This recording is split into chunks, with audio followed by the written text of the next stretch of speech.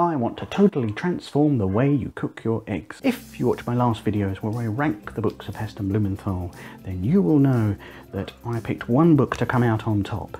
Spoilers if you haven't watched it, it was Heston Blumenthal at home, packed with recipes that are approachable and fun, yet stretch you a little bit, and still lots of information about good food theory.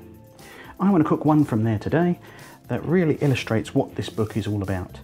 And as you've probably seen from the title of this video, it's scrambled eggs. But obviously, being Heston, it's not just scrambled eggs, it's cooking scrambled eggs sous vide. This is a sous vide oven or water bath. Sous vide means cooking under vacuum. You vacuum pack your food and then cook it in a water bath, usually at lower temperatures than you might expect. For example, I've set mine to 75 degrees today.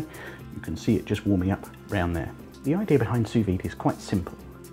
By raising water to a certain temperature and then storing your food in there in a vacuum-packed bag, it hits that temperature and no more. It's a really popular method for cooking steak and other large joints of meat, but it works really well with other vegetables like sweet corn and carrots and asparagus. There's loads of great things you can do with it. And this method of cooking scrambled egg really shows it off. Here's the prep. So I'm going to combine enough for one portion here. That's butter that's been melted, only about 10 grams in there. 10 ml of cream, 10 ml of milk, 3 eggs, a pinch of salt. I'm just going to whisk all of those together nice and thoroughly, pour them into a vacuum bag and then seal it using my vacuum sealer. The sous vide machine itself, this is a particularly pricey model, but there are much more budget options available with the Anova and other wands under the name circulation immersion wand and things like that. You can even find one sometimes in the budget discounters Aldi and Lidl if you look around their middle aisles. So with that sealed into a bag, we are ready to start cooking. My machine is now at temperature at 75 degrees, so I'm going to pop the eggs in and let's get cooking. Now we're only at 75 degrees, but it still can be a bit nasty to the touch, so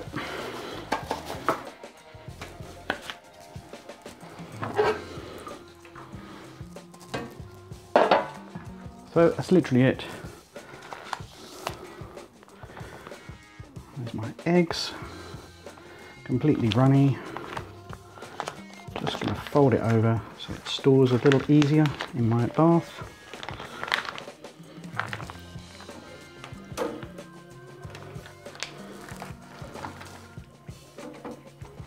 That is just going to help weigh it down.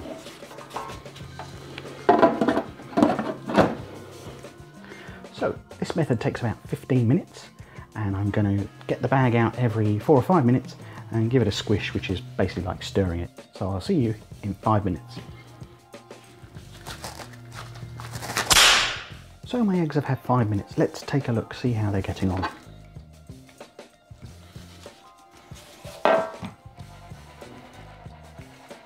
Just got a tea towel here, because obviously that's not boiling water, but not a million miles away.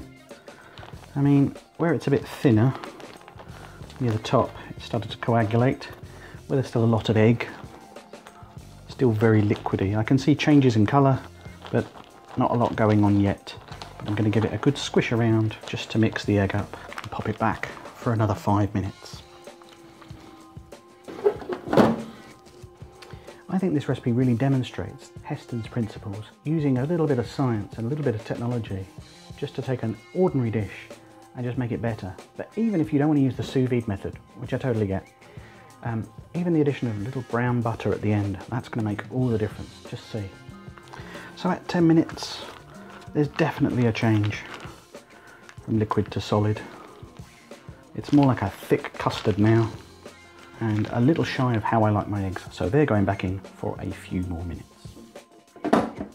Now while that finishes cooking, Heston recommends a liberal dose of brown butter to act as a seasoning on the final dish. It's simply butter that's been melted slowly. You turn up the heat slightly so it starts to sizzle.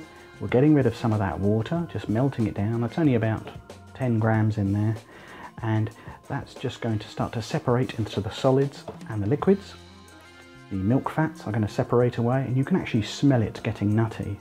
So once it hits that stage, you're just going to turn off the heat and strain it off.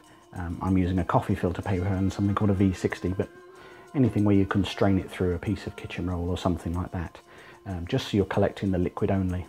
I'm just going to save that and use that in the end of the dish. So that has been our 15 minutes. So let's take a look. You can see there the egg is more or less solid. That's just about where I like it. Your eggs, your bath may differ, somewhere between 15 and 20 minutes anyway. Just pause every few minutes, give it a little squish around so that the liquid is breaking up.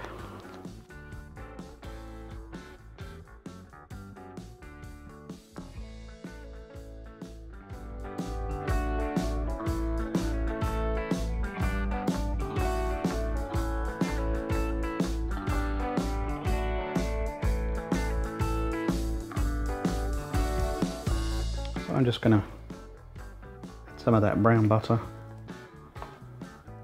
Obviously you can drizzle it on with a teaspoon if you're not a weirdo like me.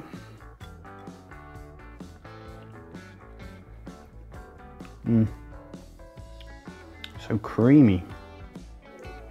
Just